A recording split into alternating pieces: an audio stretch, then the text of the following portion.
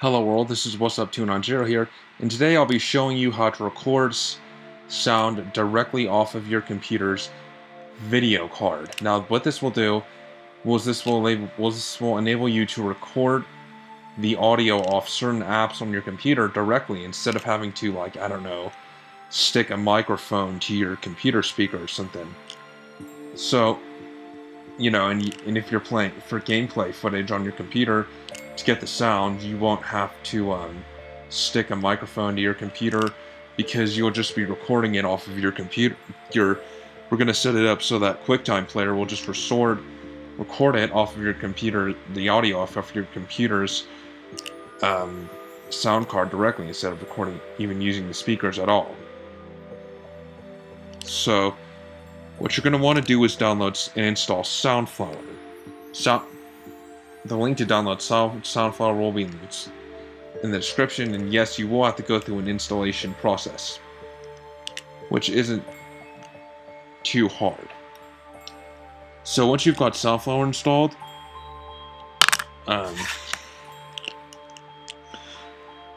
this is when you're ready to record the audio off of your app, what you're going to want to do is open your system preferences.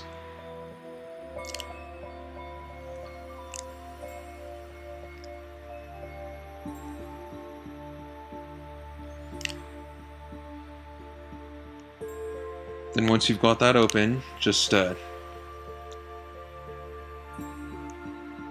click Sound. Go to Output, and then where it says Internal Speakers, you're going to want to click those. There should be two once you've got Soundflower installed, and maybe restart your computer. There should be two here that'll say Soundflower 16 channel and Soundflower 2 channel. Now, you should try, you can experiment both if you want, but the one that I've used the most personally is Soundflower 2 channel. So, once you've done that, and now you're ready to record your audio with Quicktime Player. So you're going to want to open Quicktime Player, go to, well, if you click New Screen Recording, if it is indeed a video you want to shoot, click New Screen Recording, but if it's just the audio, you want to click New Audio Recording. And then for audio and screen recording, setting this up is the exact same. You just click this little arrow here, and then select Soundflower. When you select Soundflower, make sure to select the same one that you selected here. I would recommend you use 2 channel for both of these.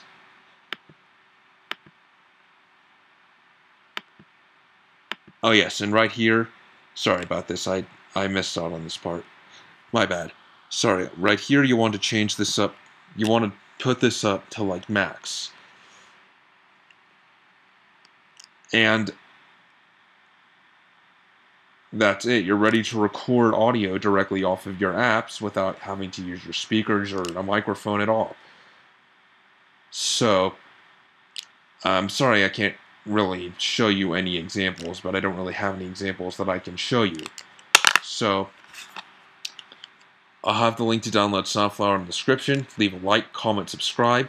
This is What's Up 290, and I'm signing off. Have a nice day. Oh, sorry. And once you are done recording, you'll want to come back to here and select internal speakers again when you're done. And the same goes for QuickTime. When you're done recording, click this arrow again and reselect internal microphone. So, hope you enjoyed. This is What's Up 290, and this time I really am signing off.